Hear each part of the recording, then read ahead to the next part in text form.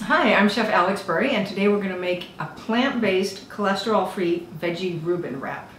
The sauce is the most important ingredient, and it's super easy. We're starting off with some chopped dill pickle, and I cheat, and I buy the pre-sliced sandwich dills, and that's just one less step to do. So I chop them up, just like this. Now I'm going to add a little bit of chopped onion. Now you can leave the onion out if you don't like onion, but it adds a nice, sharp, bright flavor. Mix that in there. And this is just, any ketchup that you have at home already is fine. It doesn't have to be organic. All right, now for the mayo. Probably the most important ingredient in the entire wrap. So Just Mayo is a new product from Hampton Creek Foods, and it is now all over the country. You can get it in Whole Foods, Walmart, pretty much anywhere that you are buying groceries now. Look for this. And it's completely cholesterol free. And it looks and tastes and acts exactly like the mayonnaise you grew up eating.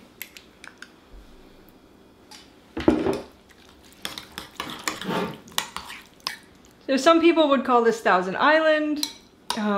It's your new plant-based Reuben sauce. We have the sauce made.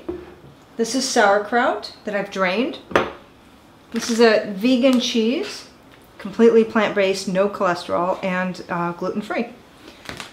And these are some vegan proteins, plant-based.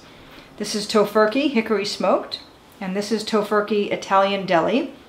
And this is the field roast wild mushroom grain meat.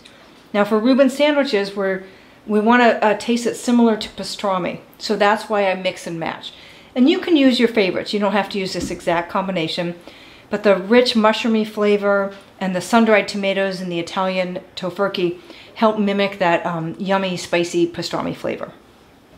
And this is just a basic lavash wrap, but you can also use a large tortilla or just 2 pieces of your favorite sandwich bread.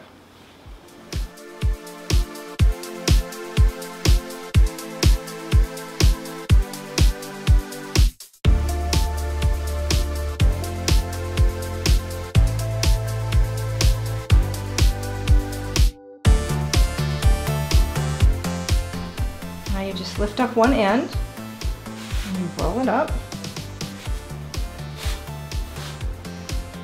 All right, so it's that easy. If you're having a big party, you could easily make 8 or 10 of these and put them in the fridge.